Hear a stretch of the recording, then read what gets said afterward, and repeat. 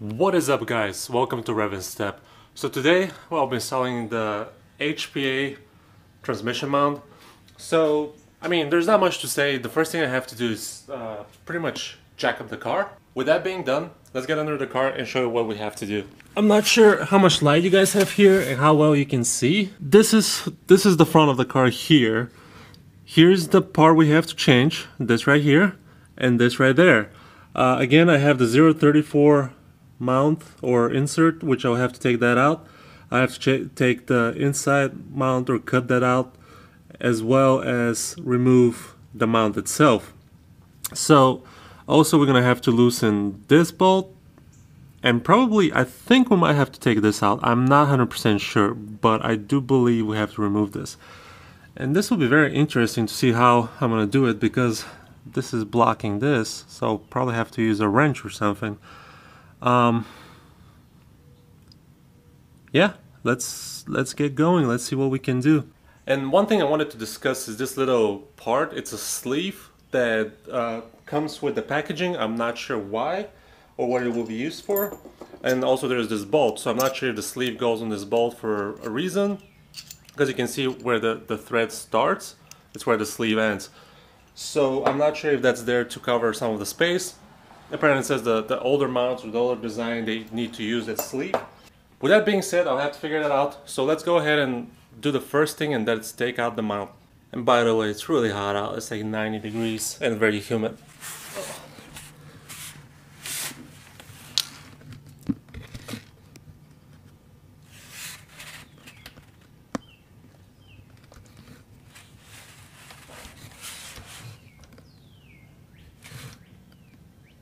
Alright, I'll set you guys there. I'm not sure how well you can see. And one thing I'll say is use an extension, or I guess a torque bar or whatever you want to call it. That way you'll get a little more leverage.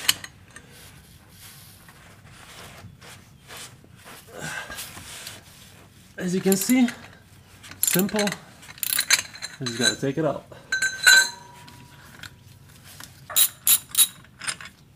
Alright. There's the bolt. So here's the 034 mount that should come out, but it's not. So I'm gonna take a screwdriver and see if I can pry it out. There we go. It's coming out slowly.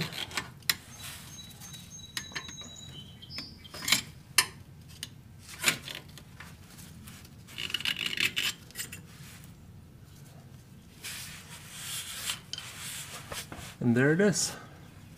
This is a 034 mount. It looks like it's done the job very well. It's a bit bent, but in general, it seems to be okay. Next step is I'm gonna take a utility knife and cut the mount around.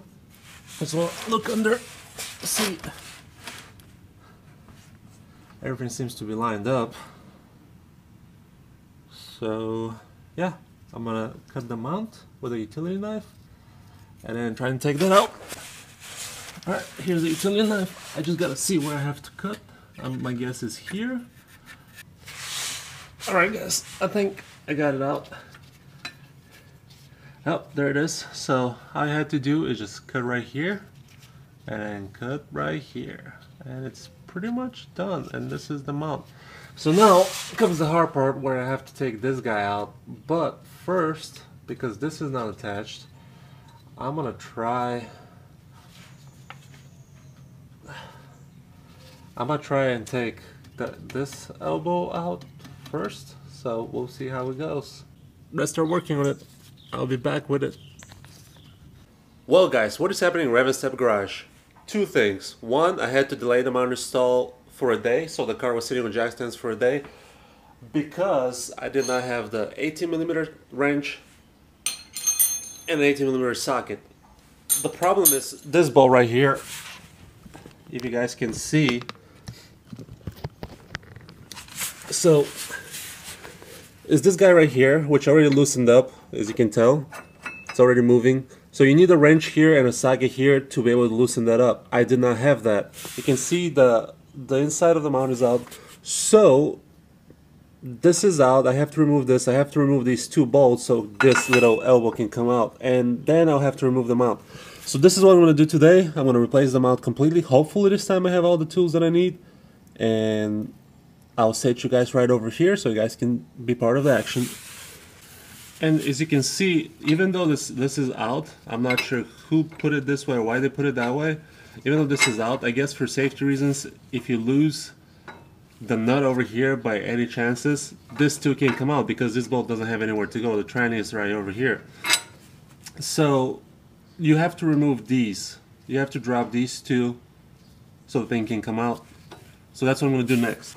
And for these, you can use a 17mm or a 5/8. The 5/8 works very well for me, because that's what I actually have.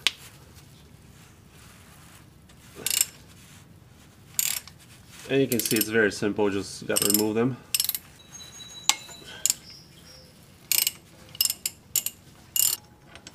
They're long bolts. And you can see this is loose. This way you can just take it out and it comes out. The first thing I noticed between the OEM one is how thin the OEM one is. And it's pretty light. But this one is way lighter, and this one is thicker. It's a thicker design. It's way lighter. Here's a comparison between both. You can see pardon me of the mess over here, but you can see the comparison between both. You can see how thicker this one is, design. And let's actually set them up the way they're supposed to. But you can see the design of this. This is a lot thicker, and it's a lot lighter too. I mean, by a lot lighter, I mean by a few ounces. But hey, that whatever helps, right? This one looks really good. This, not so much. This is probably gonna go in the trash, or unless someone needs it, they can have it. So the next step is, before installing this part, is I have to remove the OEM part of the mount before I can insert the HPA plug in there.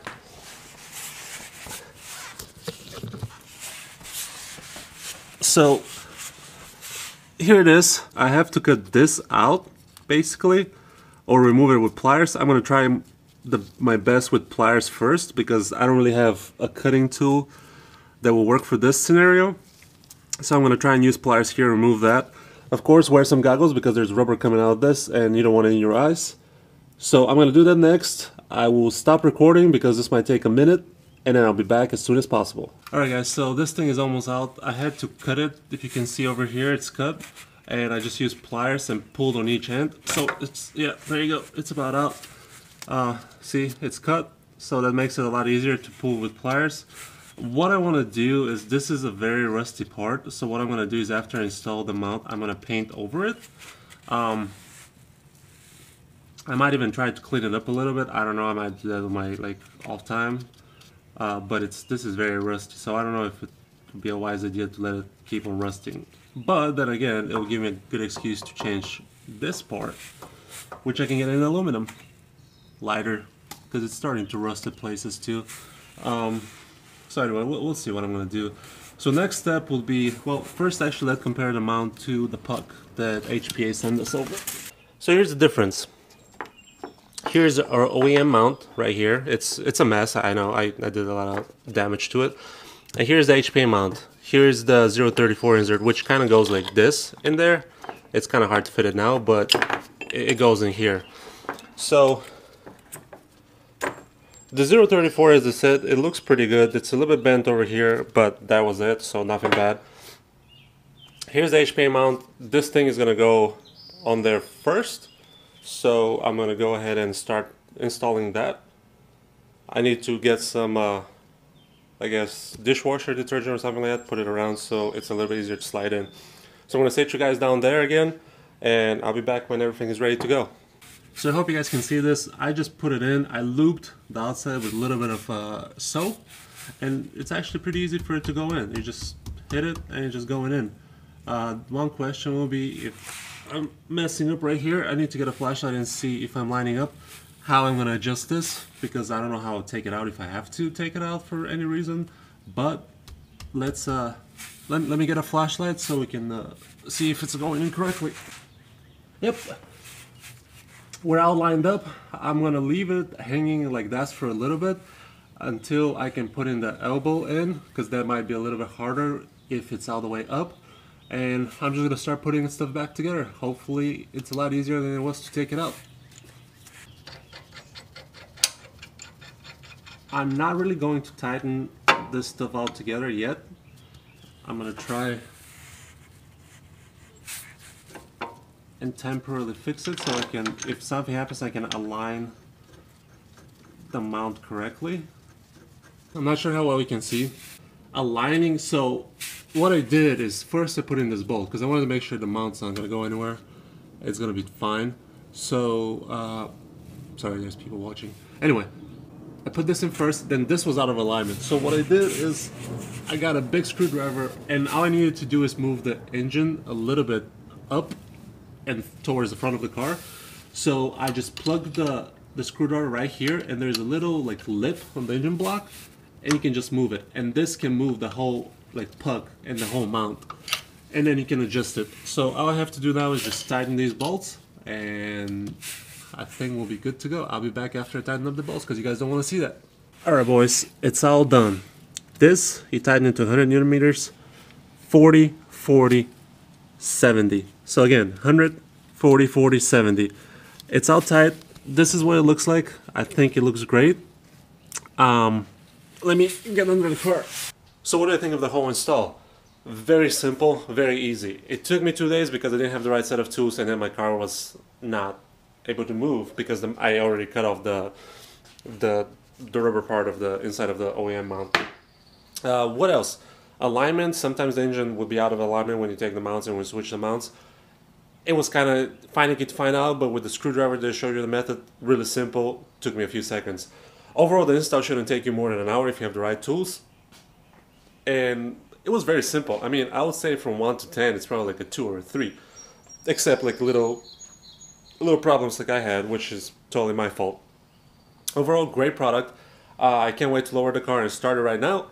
So I'm going to do that, and I'm going to give you guys my impression in the next video of the mount. I want to drive for a little bit. I want to practice starting, like launching the car with it as well. I just received a new tune from 5150, which has the new TC control mode enabled. So I'm going to see how the car will take off. Hopefully this install guide will help you guys run through the install. I mean, honestly, it's a breeze. It's really simple. Jacking up the car is a lot more difficult. That's a joke. But overall, thank you guys for watching. Please like the video, comment below what you think of the mount. Appreciate you, and I'll see you guys later.